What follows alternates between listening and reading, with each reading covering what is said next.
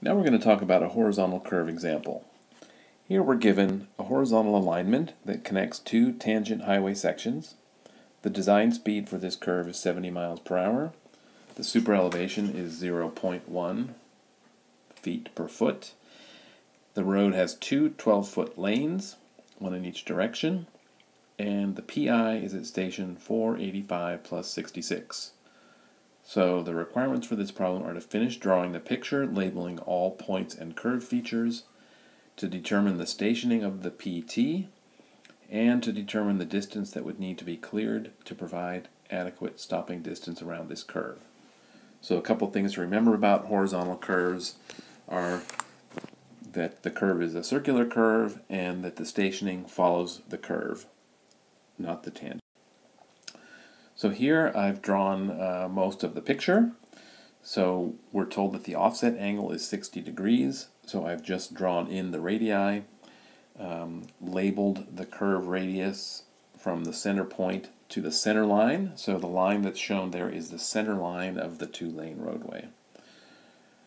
So that's pretty much the picture. All the two tangents are labeled, and we can...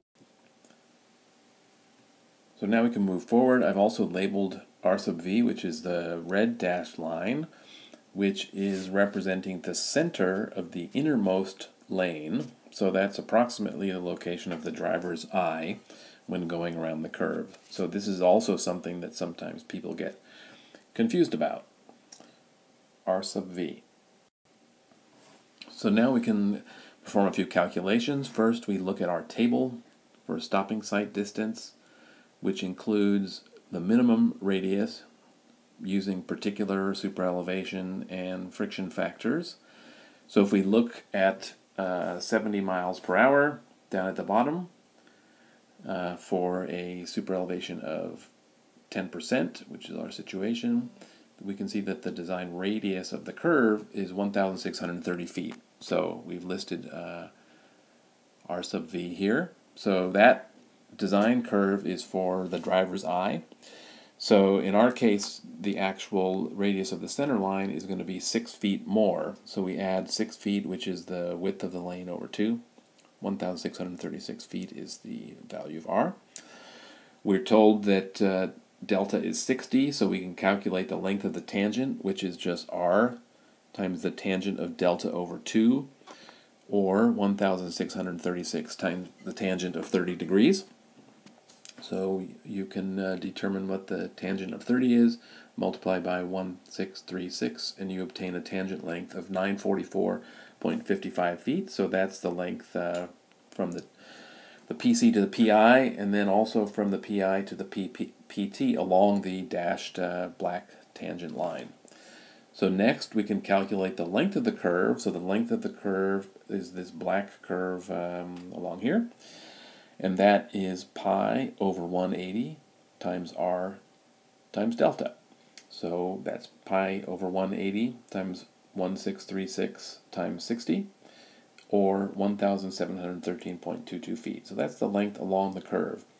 So we have the station of the PI. So in order to get the station of the PC, we just go backwards in this direction, the tangent length.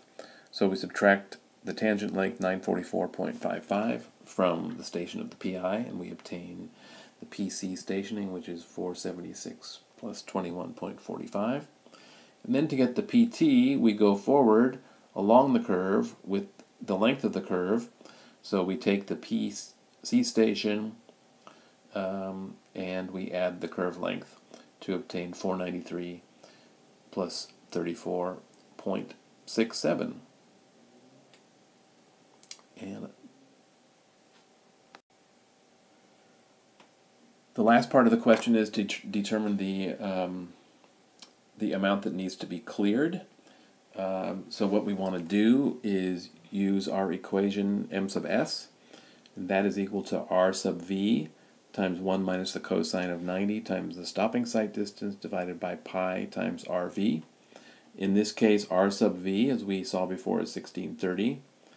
The SSD from the table is 730 feet, and all we need to do is perform this calculation, and we obtain the distance of 40.7 feet. And so that's from the driver's eye.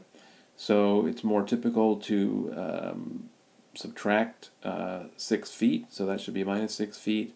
So the distance from the edge of the road that needs to be cleared in this area here, along this curve, is 34.7 feet. So that's it. Thanks for your attention.